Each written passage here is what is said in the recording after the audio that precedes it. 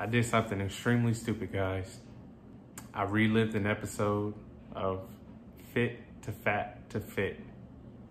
And let me tell you, it was a dumb idea.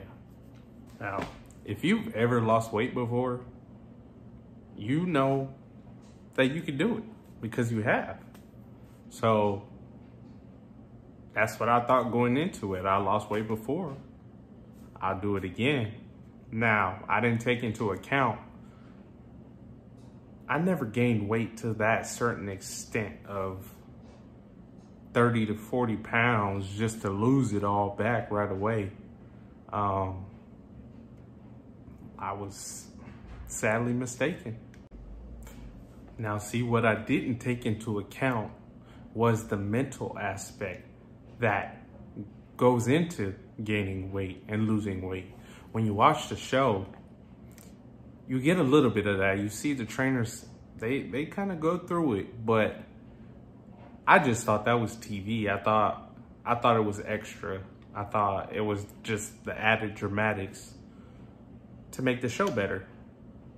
Because again, if you've lost weight before, you know, well, some people, me specifically, it wasn't that hard. It's just a matter of getting into that mentality. But I mean, again, I'd never gained 30 to 40 pounds, especially within a 4-month limit. Mine was 3 months. Now, big component of what I didn't take into account was the mental health aspect.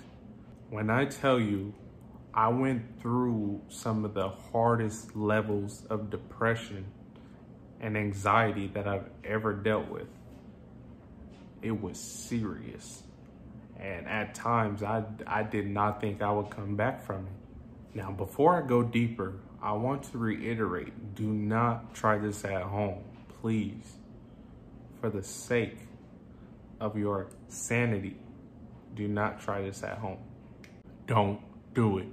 Along with feelings of depression and anxiety, I also dealt with high levels of irritation, agitation, aggravation, however aspect you want to look at it.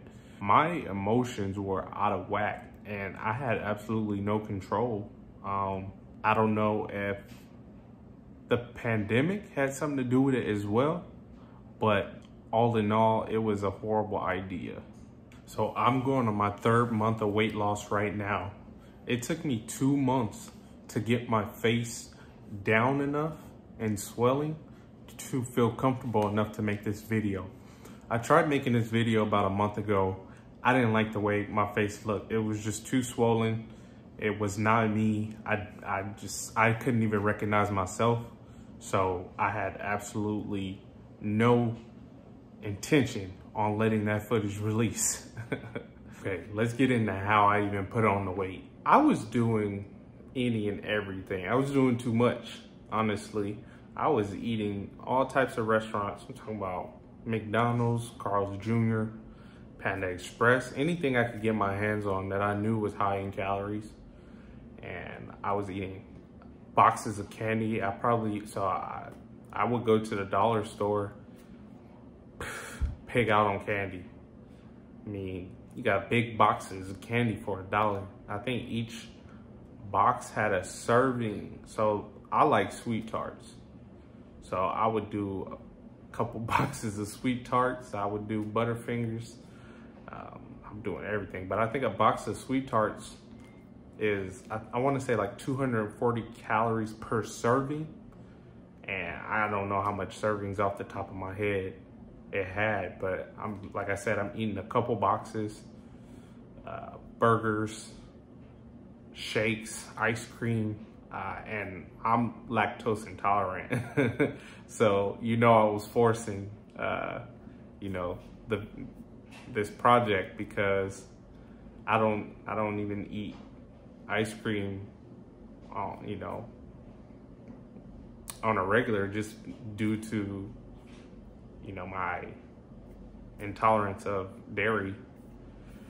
Man. Now here's the kicker. Prior to starting this video, I was bulky, and then I started to cut, and I was getting pretty close to my goal when I decided to do this video. I still had half a container of weight gainer. Yeah, you heard that right, weight gainer. I was taking weight gainer shakes on top of this. Yeah, I know. I already said what I was doing was idiotic.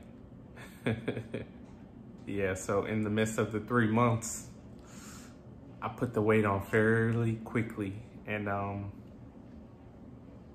that was a huge mistake. So let's get into the emotional aspect of this experiment. When I tell you the levels of depression were so high that there was days I didn't even want to get out of bed. Yeah, I would just, if I could, I would just sleep all day. It was such a weird feeling. And I had this constant mental fog. Like, I could not think clearly at all. I could not hold a thought. I would just kind of lose track of what I was thinking. And this was constantly, I would have a thought, and I'd be going through my thought, and all of a sudden I just kind of went blank. And it was starting to get to the point where it was annoying because I had no control and the damage was already done. I couldn't just unwind this experiment. Now the nasty part, I was producing so much mucus that I was choking. I go to sleep and I literally wake up with so much mucus. And so I kept a few bottles next to me. Disclaimer, this is the gross part. I would use these bottles to spit this mucus up. It was so much that I couldn't just keep getting up and go to the restroom. It was so much that I had to use these bottles. Like I said, it was gross. And that let me know that the experiment was just getting way too out of hand. Now let's talk about the breathing. I could not breathe. I could not catch my breath. Just sitting down, I was having trouble breathing. And it was horrible and embarrassing because if there was somebody in the room, they would point it out that they can hear me breathing. So for the pandemic, I decided to be with my family, you know, just in case something were to happen, you know, I'd be around. So I'm from California.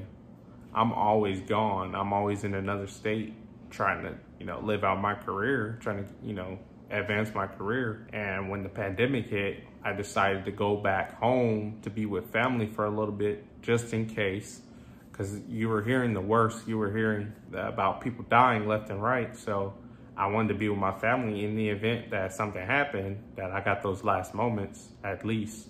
And so in being home, you know, grandmothers are gonna speak their mind. So my grandma would constantly tell me how fat I am. Which is weird. It's just not me. Anybody who knows me knows that it's not me to just be fat. Now in losing the weight, it was very difficult because how do you go from feeling normal to this cloudy feeling, these intense feelings of depression, and go back to normal? It's hard to put your body in a horrible environment and then pull it right back out from that horrible environment that you just put it through. It's not a normal function of the body. Things like that shock the body.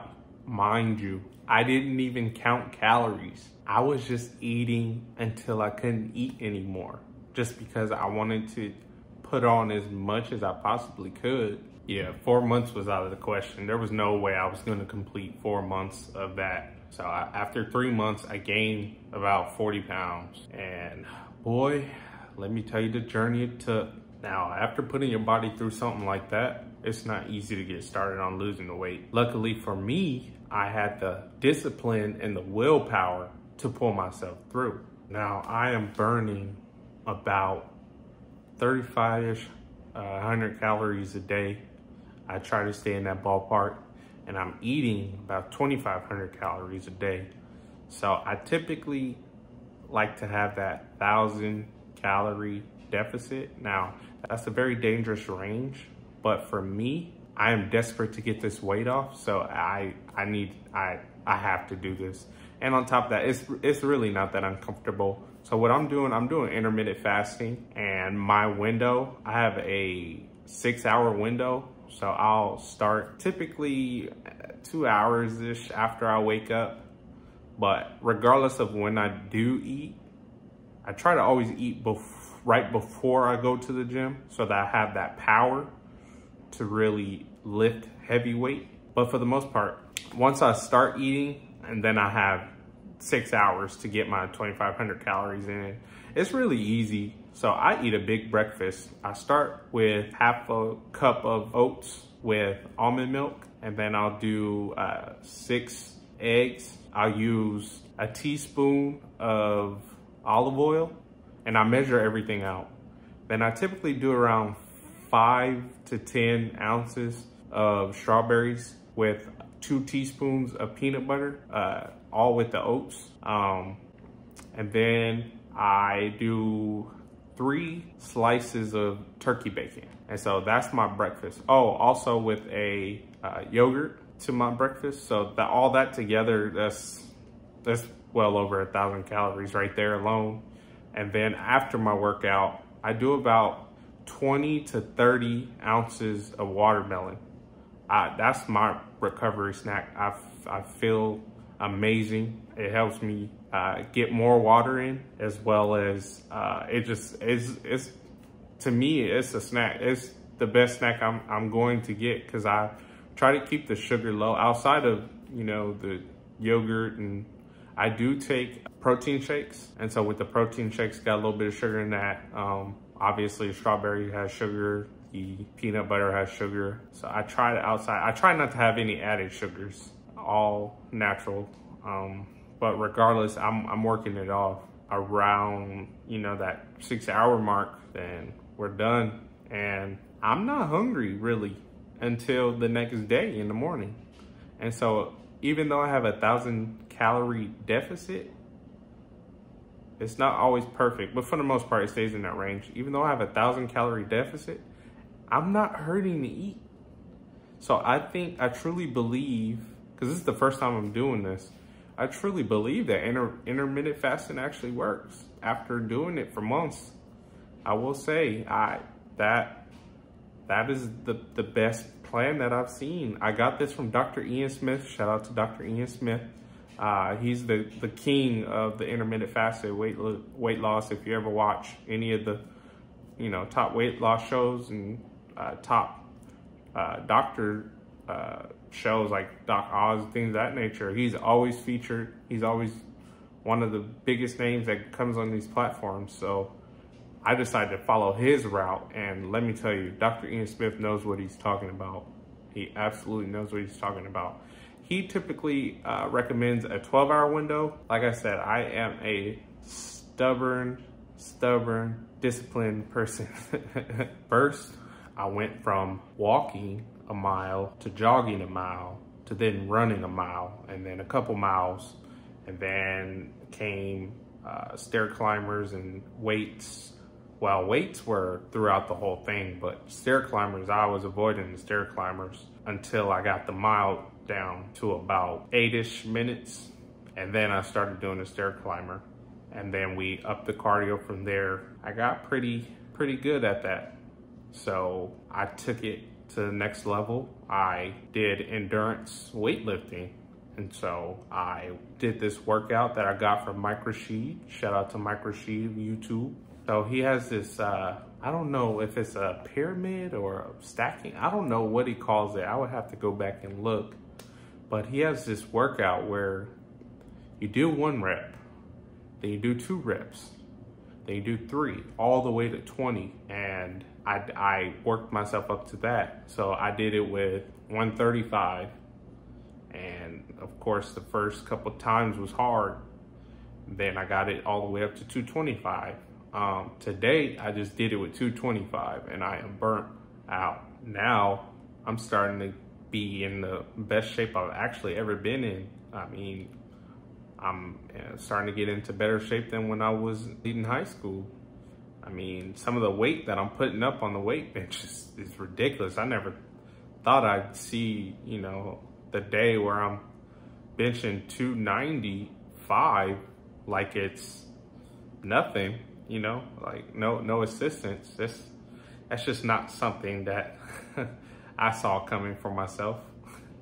In the beginning, when I started walking, I would do a brisk walk. In about 10 minutes into the walk, my fingers would swell. My fingers and my ankles would swell, my knees would start to hurt. But the intense pressure that I would get, like it felt like my fingers were gonna pop. It got scary. It got scary. I took this experiment way too far. Man, things could have definitely ended bad. Those times were scary because I never thought that I would come back. I thought I was done for good. I mean, like I said, I felt like my fingers were gonna explode. You look at my hand at times would be purple. It got scary. If any of you ever experience anything like that, please go see a doctor. That's something I should have done, but like I said, I have a stubborn willpower, and so I pushed myself through it. Luckily for me, nothing bad happened. Again, if that is something that you're experiencing, you need to go see a health professional. So moral of the story, I got through it, I lived it. I have about a month left of weight to lose. I got 20 pounds of the 40 pounds off. I know I can get the rest off. I work out every day. I just have to up my game. I gotta take it to another level. And so stay tuned, please. Please be looking out for the video. When the full video comes out, please like and subscribe to the channel. Please watch it, because I did this for you all. Even though it was stupid, I shouldn't have did it, but hey, I did it for you all. So I hope you all enjoy. Thank you.